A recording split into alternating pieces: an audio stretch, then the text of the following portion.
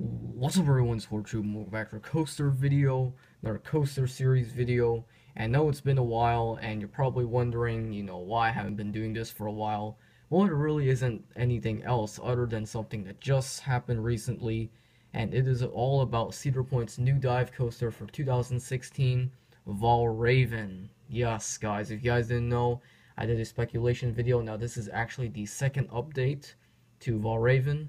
So last time we covered that the coaster topped off and the lift hill was pretty good. They did very nice progression, and guess what? Just recently this happened. I'm about to show you what happened.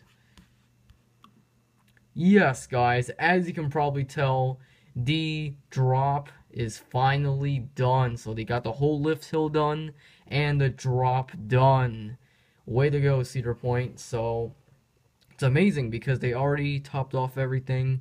Looks like the construction is going very well, and it's cool how they went from this to this.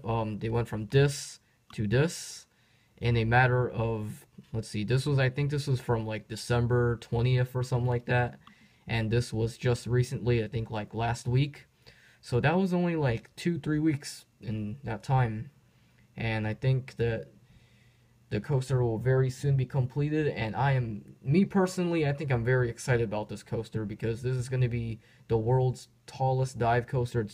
It actually will break many records, including fastest, longest, and tallest. So that's going to be really cool, and I hope I didn't say anything wrong, but that's my prior knowledge right there.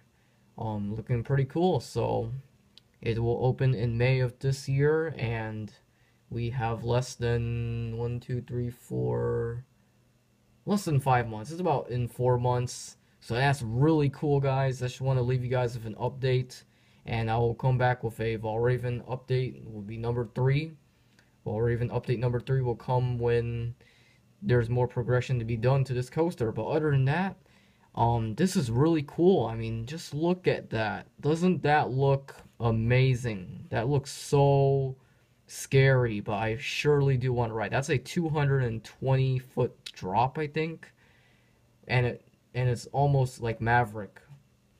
That's almost like a 90-degree drop. That is so cool. But then you get saved by this thing. It gets all smoothed out. But other than that, that's pretty much all I have today for this video for Valravn update. And I'm sorry if the quality is horrible because I am filming this on the Mac. So hope you guys enjoyed this short video about Valravn. There's really not much else to talk about, but I have a horrible setup. But other than that,